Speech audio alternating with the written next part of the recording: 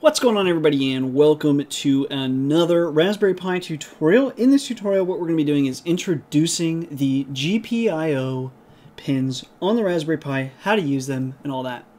So what we have here is one breadboard, two male to female jumper wires, one resistor. The resistor should be somewhere between like 300 and 1K ohms, and then an LED light. This one's yellow. It really doesn't matter what color you choose, though.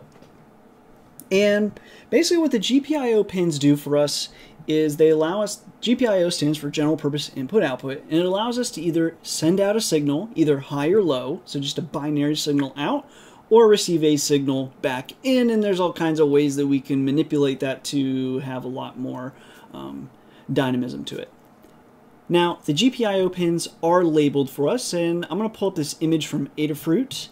And these are the GPIO pins. Above that kind of gray line, that's the older Pis. And if you have one of the more later versions, you'll have all 40 pins. And you can go all the way down there towards the bottom of that image. Now, the way these are oriented, if we go back to here, it's as if it's the same way this Pi is oriented in this image or this video right here. So that translates directly to these pins here. So the top leftmost pin is 3.3 volts, and then the two top rightmost pins are your 5 volt outputs. Now, what we're going to do is we're going to rig up a simple LED light that will just turn on when we ask it to via our program. To do that, and to create the circuit, we're going to be using this breadboard here. So this is a breadboard. The way that it works is basically all on these edges here. Sometimes you'll have like 2 rows, and breadboards will look a little different, but they're generally going to look something like this.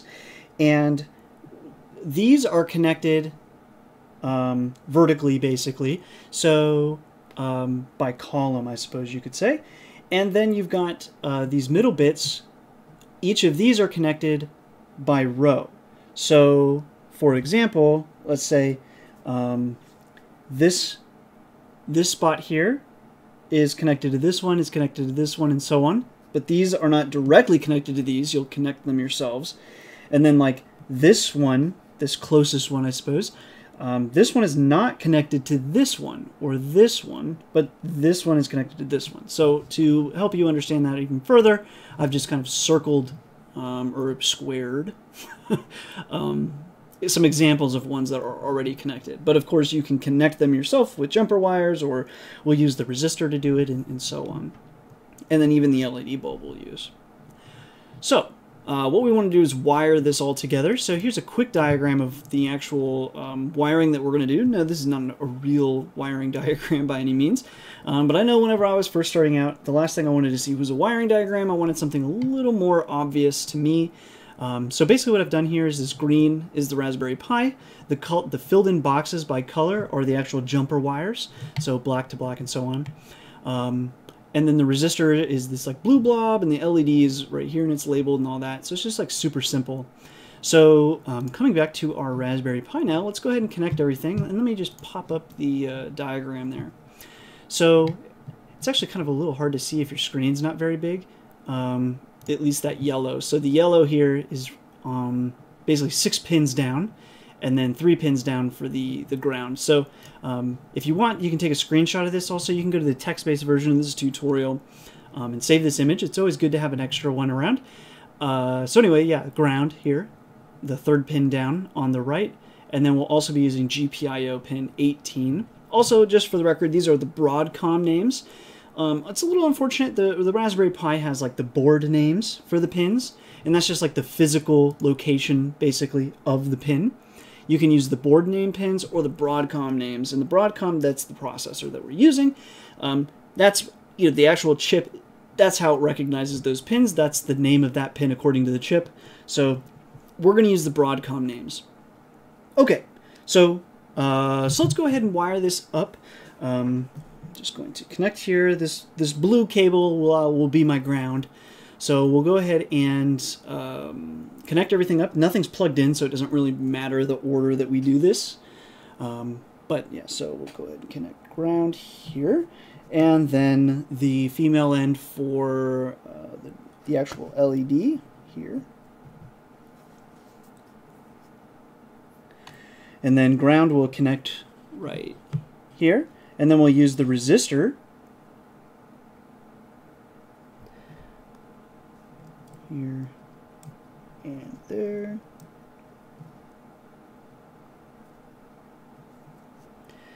And then next to the resistor will be the LED bulb. Now, one thing to take note of, let's see if you can see that. You notice that there's one end that's longer than the other.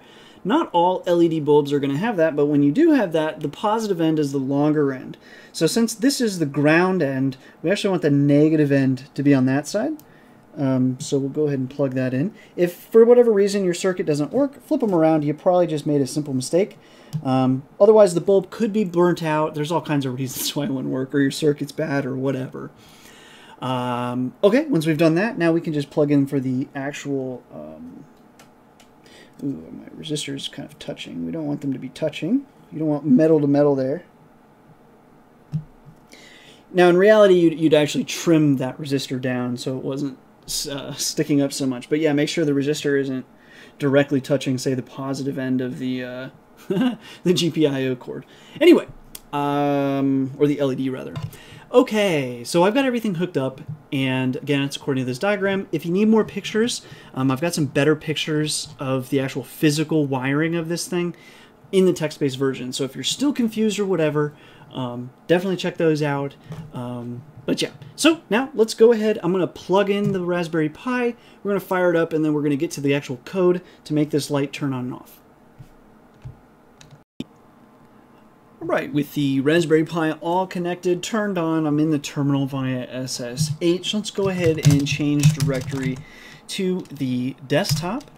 And also, let's just make sure we've got rpi.gpio. Chances are you already have it, but let's just make sure. So sudo apt-get install python-rpi.gpio. And we already have it, so it's no problem. So now what I'm going to go ahead and do is we're going to nano LED example.py. And now what we're going to go ahead and do is import rpi.allcaps.gpio. Now mind the caps, that's capital R, capital P, lowercase I, dot allcaps.gpio. Import that as GPIO. Then we're going to also import time. And then now what we're going to do is gpio.setMode gpio.bcm. So the BCM is short for Broadcom. The other option is, if you wanted, board names, but I'm going to use the BCM, the Broadcom names, because I just think it makes more sense, and we just want to make sure we're using the same names as we think we are. Anyways, you wouldn't want to mess up the pins. So now that we've done that, we're ready to set up the pins. So like I was saying before, our pin that we connected to is pin 18 for, let me pull it up here. So we connected to that third from the top right ground. You could have connected it to any of the grounds. It's not a big deal which one. But our actual pin that's going to send an output signal to that LED bulb to actually turn it on is going to be GPIO pin number 18. Again, you could have plugged it into any of the other GPIO ports. It's not essential that you do the exact same port, or pin rather, as I do.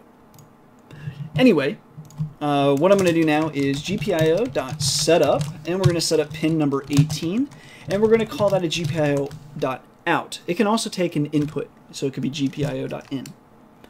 Now what we're going to do is GPIO, whoops, all caps, GPIO.output, and we're going to output to pin 18, and we're going to output a high signal. It could be GPIO.high or low. Those are the two signals that you can output from your GPIO.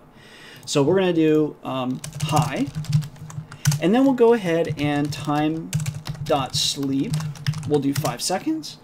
And then we'll do GPIO.output, again, to pin 18, GPIO.low, so a low signal. And then when we're all done, let's go ahead and run GPIO.cleanup. And that should be everything that we need. So let's go ahead and exit that, save, yes, cool. Let's go ahead and run Python LED example.py. And let me just pull my screen over here just so I can make sure that shows up on camera, no problem. Go ahead and run that. Hard to tell with that yellow light, but it is on. And I think we have 5 seconds, yeah. And now it's off. So hopefully yours turned on and off like mine did there. Okay, so that's just like a really quick basic example of using the GPIO. That's one way to send out a value. Now what we're going to do is use that distance sensor to actually bring back in some data from a sensor. So that's what we're going to be doing in the next tutorial. A little slightly more complex setup, but it's not too bad. So that's what we're going to be doing in the next tutorial. If you have questions, comments, concerns, whatever up to this point, feel free to leave them below. Otherwise, I will see you in the next tutorial.